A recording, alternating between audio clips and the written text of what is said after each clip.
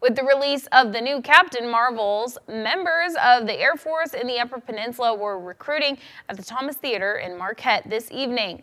Today was an important day to spread the word about the Air Force because of the release of the new movie Captain Marvel. The main character in the movie is a female Air Force pilot. This is related to the Air Force because the general of the Air Force recruiting service is the first female Air Force fighter pilot. A lot of people think that the Air Force majority males, but yeah, there's females in there, and this movie depicts, female empowerment and that kind of thing in the military. Members of the Air Force and the recruiting team have locations in the Upper Peninsula and want people to know that they are here if others are interested. The nearest recruiter can be found online at airforce.com.